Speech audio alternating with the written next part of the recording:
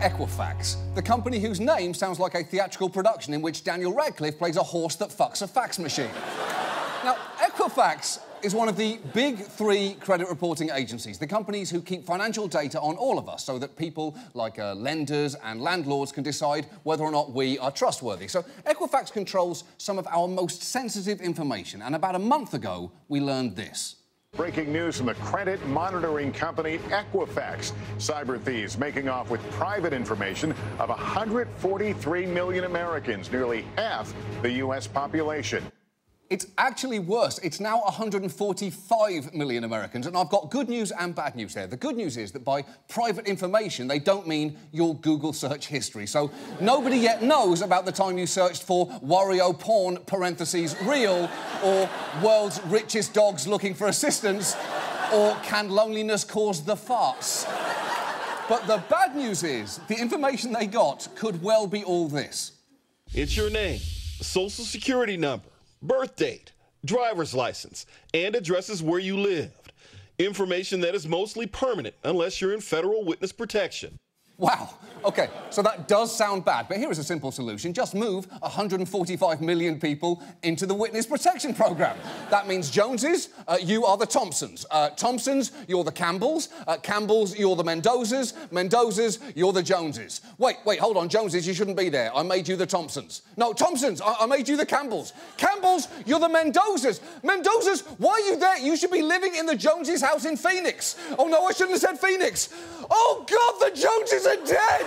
The Joneses are dead! Forget the whole plan, I was just trying to help! I'm sorry for trying! Oh, they're dead! And I know there might be some younger people watching this saying, well, hold on, who cares? We're the first generation to routinely send pictures of our junk to each other over the internet. Why should we give a shit about someone seeing our social security numbers? But you should know, criminals can do a lot more with that number than they can with a picture of your dick. This information is going to be sold left and right on the black market. People are going to be able to open up credit cards for the rest of your life once they have that information. They can go out and purchase a home in your name. They can open bank accounts, take car loans. Someone who has your social security number could actually take a job, they could file taxes, and even claim your kids as dependents and be gone with your refund before you ever actually file a tax return. No, the tax benefit is the whole point of having children. Without that, all you're left with is your actual children. Which, you know, ugh. The point here is, it's a huge problem. And in any other era, this would have been the biggest news story for a month. But now that every day's headline is simply the words, everything batshit bananas again today, it slipped under the radar. But it is worth asking, how the hell did this happen? Because the short answer is, the people in charge have done literally everything wrong. And let's start with just the way that Equifax told us about the hack. In early September, their then CEO, Rick Smith, a man with a face and name so bland he may as well be called Human Person or Frasier Rerun, he issued a taped apology, but his remorse seemed a little less than heartfelt. On July 29th of this year, we discovered that attackers had gained unauthorized access to certain Equifax data files. This is clearly a disappointing event and one that strikes at the heart of who we are and what we do. Holy shit! Rick Smith is so alarmingly mechanical, you probably have to put him in rice every time he gets wet. Now, notably, he mentioned there that Equifax learned about the breach on July 29th. But even more notably, that video was uploaded in September, which is, and this is true, after July.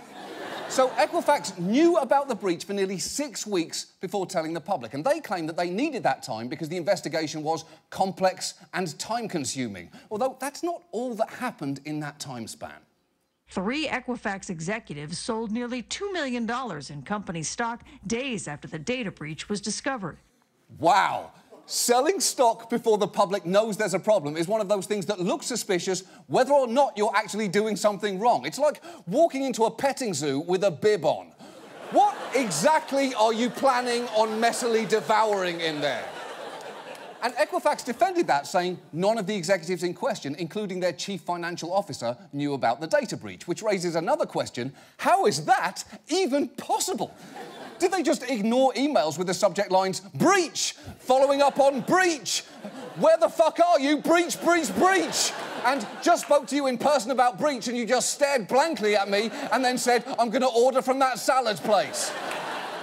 And if you are getting frustrated already with this kind of incompetence, you're going to need to pace yourself, because this story gets a lot worse. Apparently, there were multiple points where this hack could have been prevented, and one of them is incredible, because Equifax were alerted by Homeland Security back in March that they needed to fix a critical vulnerability in their software. But as lawmakers discovered at a recent hearing, that's not what happened. There was one person, apparently, who forgot to tell somebody that they had a piece of software that needed to be patched. Yeah, it is not ideal that a company guarding such valuable information leaves something that important down to one person. It's like finding out that Chase Bank has a big red button labelled "Lose Everyone's Money," and the only thing stopping anyone from pushing it is Frank.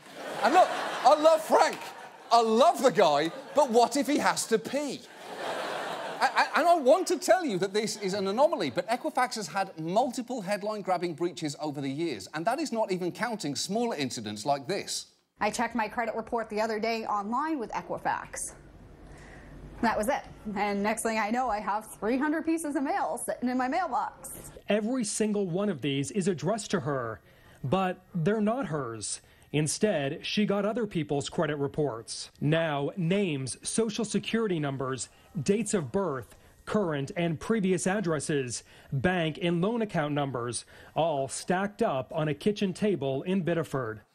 Yeah, I mean, that's not great, is it? And it really should have set off red flags at Equifax when hundreds of different credit reports were being mailed to the same address. What exactly did you think had happened there? That every single Fraggle checked their credit at once? Down at Fraggle Rock. Down at Fraggle Rock. Now, very nice. And I know that other companies have had breaches, but none remotely as damaging as this new Equifax one. Because remember, this isn't Target exposing customers' credit cards. This is compromising social security numbers, the things that thieves could use to open new credit cards in your name. And if your information was stolen, which remember is about a 50-50 chance, it could haunt you forever. You don't change your birth date. You don't change your social security number. Those who have been jeopardized by this hack will have to protect themselves for years until they're dead.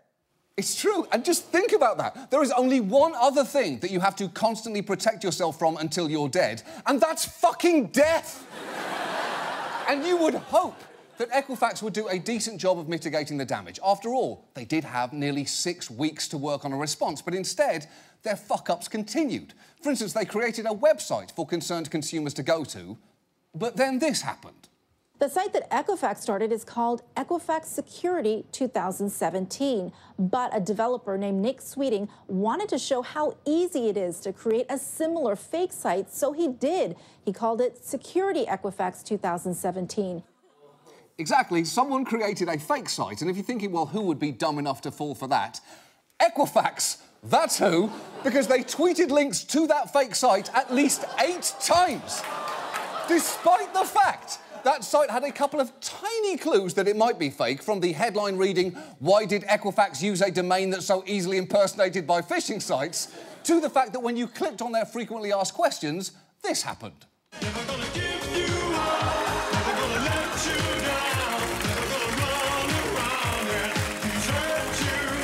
Well played, pranksters. You have my respect. But look, don't worry. Equifax says that they are tightening up their operation. And to see how well that they've done on that, you can just go to equifaxfraudprevention.com, not because it's their site, but because it's our site. We bought it 2 days ago, and if you go there, you'll find the message, "How are we still able to do this? Why haven't you learned anything?" But wait, because there is even more. Because Equifax also offered consumers a year of free credit monitoring, but when people tried to sign up for the service, they noticed something.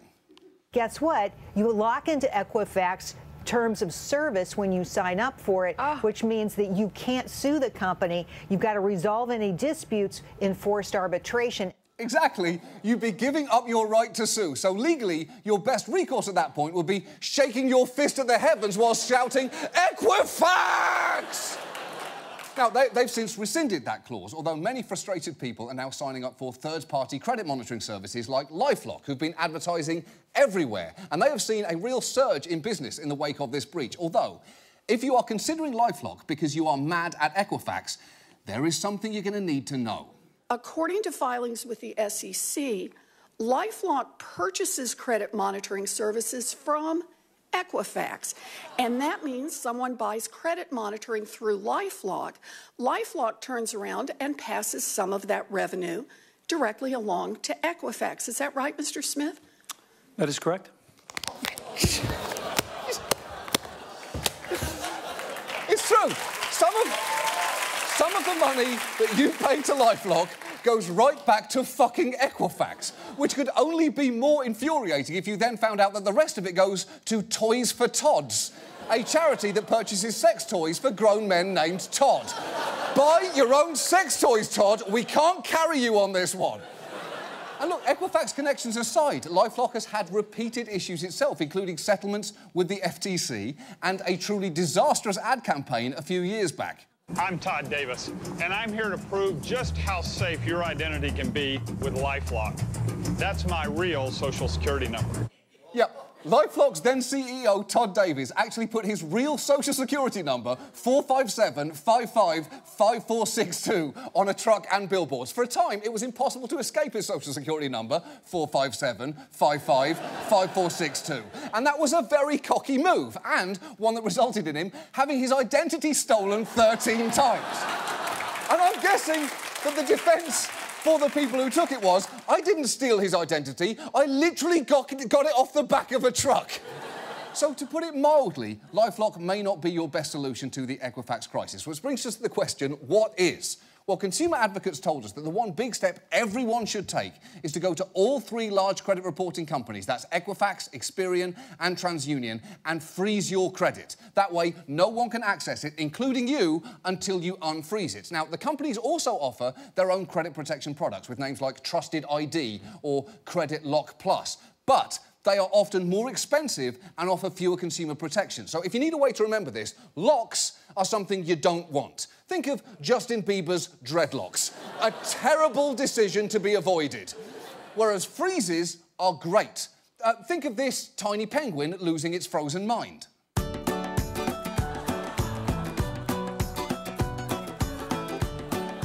See? So to recap, locks, oof, freezes, whee! Now, here's the thing. Here's the thing on this. Freezing and unfreezing your credit can cost money, which will go back to these companies, because seemingly they just can't fucking lose on this. And if you need any more proof of that, on the very same day that Congress was yelling at Equifax's former CEO, it emerged that the company had just been awarded a $7 million contract by the IRS to prevent fraud, which led one senator to make a pretty brutal comparison. You realize to many Americans right now that looks like we're giving Lindsay Lohan the keys to the minibar.